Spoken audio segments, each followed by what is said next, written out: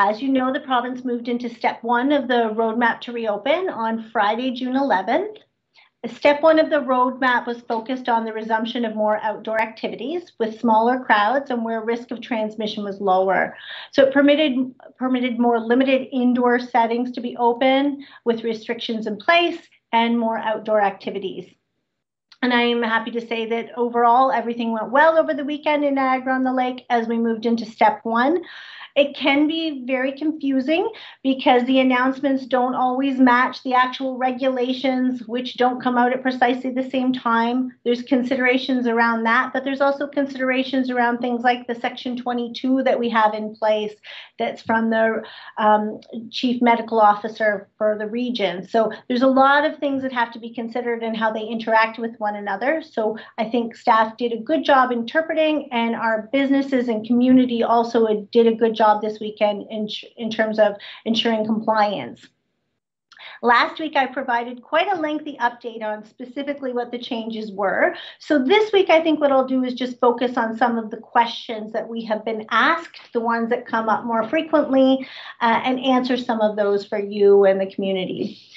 So one of the main questions was, can I eat at a restaurant, and what will be the rules? So yes, restaurants, bars, food trucks, concession stands, and other food and drink establishments are permitted to reopen for outdoor dining in step 1. No indoor dining or buffet style service may be provided though. So June 11th was a pretty exciting day, I think, for many restaurant owners, since many had previously had to close or significantly alter their operations.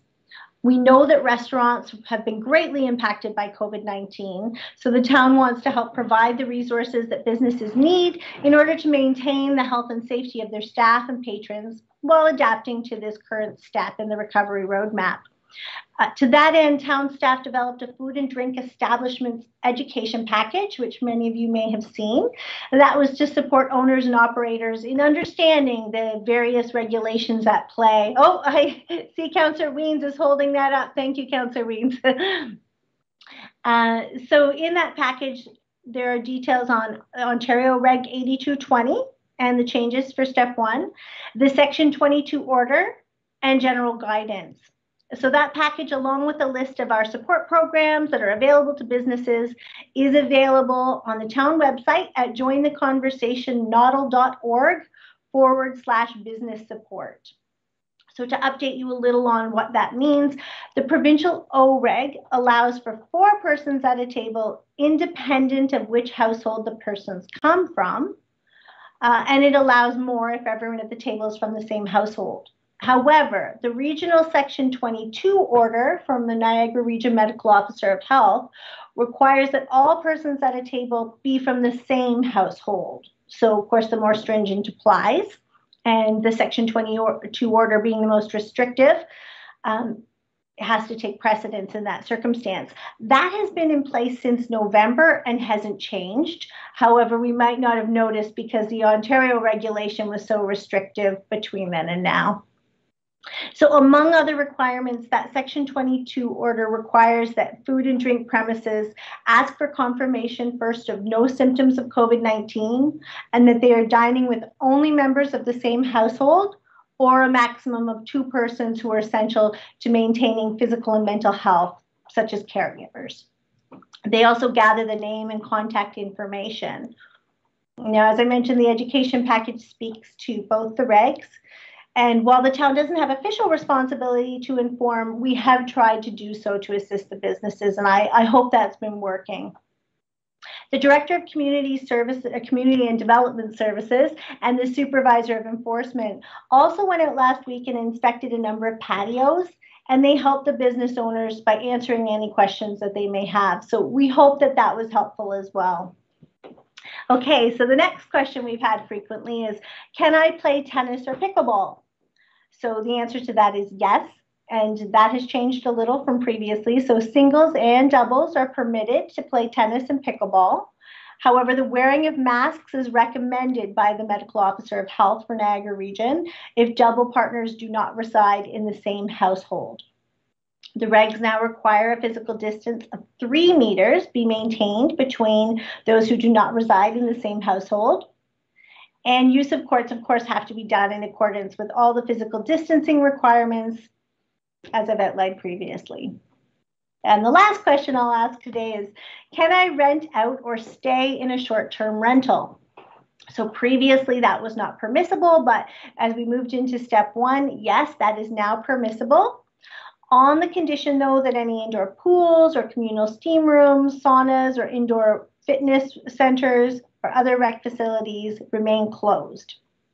Now, the person that's responsible for operating the STR have to ensure that every person that's being accommodated complies with the restrictions and the size of the social gatherings and organized events. So this means reservations for the accommodation of individuals from separate households are not permitted.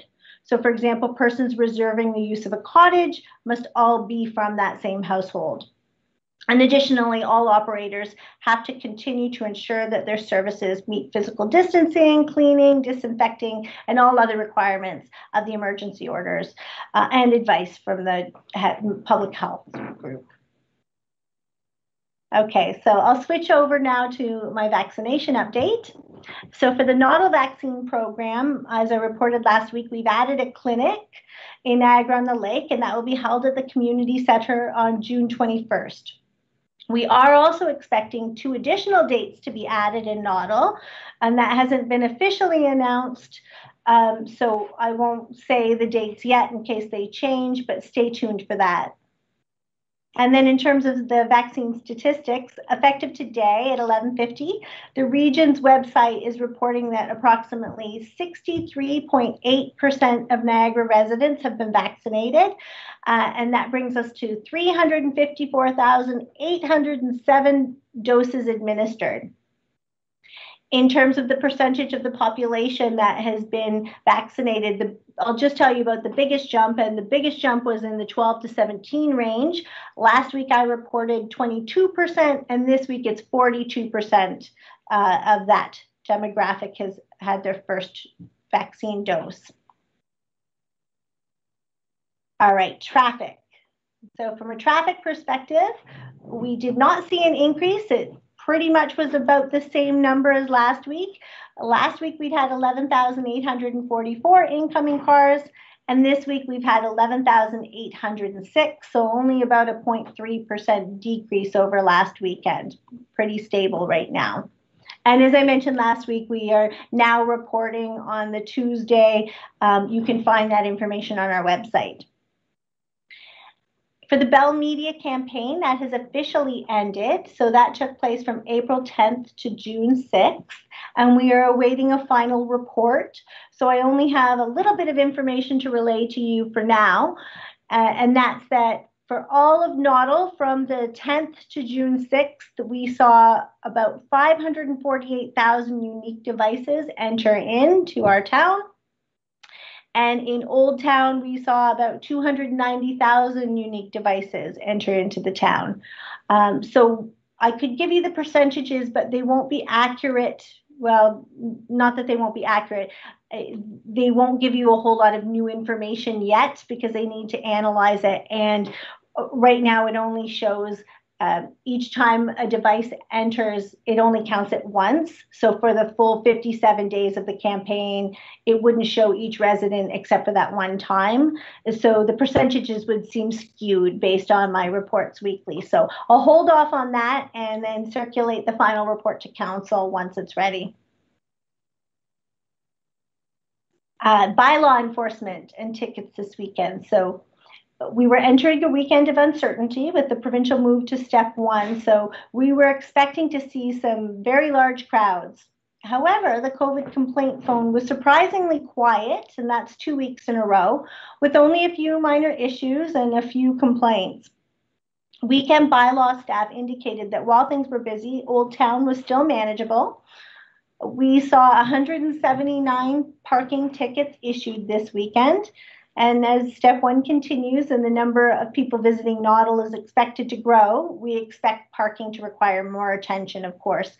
That's typical for this time of the season as we enter into summer. Thursday and Friday, temporary patios were inspected, as I mentioned earlier. And that went well, I think. Staff worked very hard to educate the business owners. Some facilities did have to alter their setup, but I think most owners were happy to have the discussion and happy to make the changes to ensure compliance and that everyone will be safe. Winery patios were also inspected. They tend to have more space for social distancing, so no problems identified there. And some operators hadn't set their patios up quite yet, so bylaw staff will be returning to help them out as well throughout this week. And of course, I mentioned STRs are open. So many of the calls related to STRs have reduced, but they still do remain a focus area for staff now. As part of step one, staff have to ensure all people in the rental are from the same household. So did have a few calls about that. And staff have worked with the operators to understand that requirement and make sure they're keeping track of the information. That's always been a requirement to keep track of who's coming to their STR as part of their licensing requirements, but it has become even more prevalent based on the regs. Parks were busy, as we can imagine, but with outdoor limits now at 10 people, the volume of people was manageable and people appeared to largely be keeping in compliance with the limits. Barbecues in the parks remained a concern this weekend as it was last weekend. And park staff had to shut down multiple barbecues, including one individual who actually started a bonfire right on the grass. So that was stopped pretty rapidly.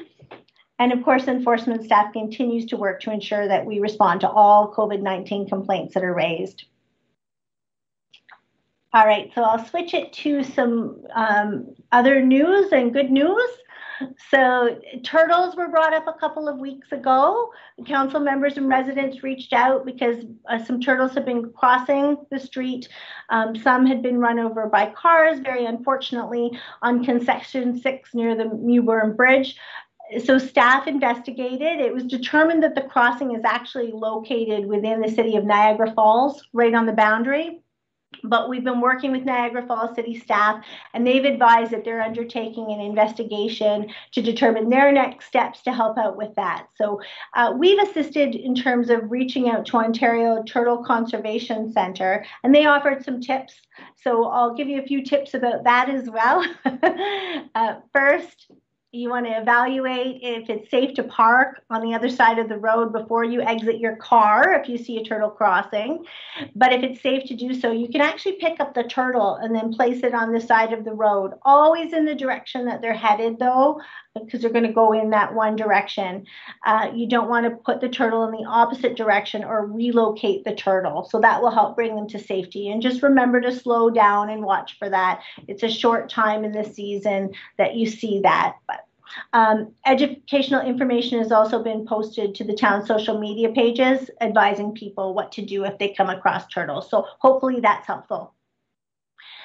The step challenge I've been talking about recently, it finished up its second week, and our steppers have taken more than 24 million steps already. So the target was 20 million and only halfway through the challenge, and the group has exceeded the goal. So let's see how far they can get.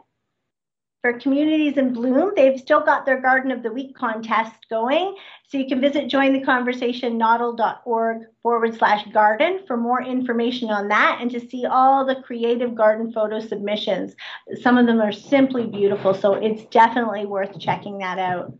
And my last good news story for the day is the drive-through tulip sale. Oh, no, I'm sorry, I've got two more. The drive-through tulip sale. That's the bulb sale at the community center. So that's June 22nd from 10 a.m. until they sell out. It's $5 a dozen. You bring your own bag. It's cash only, and all proceeds will go to the town's tree fund. So now the last one is the Strawberry Social. So great news for the older adults in the community. It was canceled last year, but town staff have found a way to safely bring that back this year. It's going to look different than in past years to ensure we adhere to all COVID-19 regulations and guidance, but we're happy to bring this special event back. And I won't say any more because an official announcement and more details will be available later this week.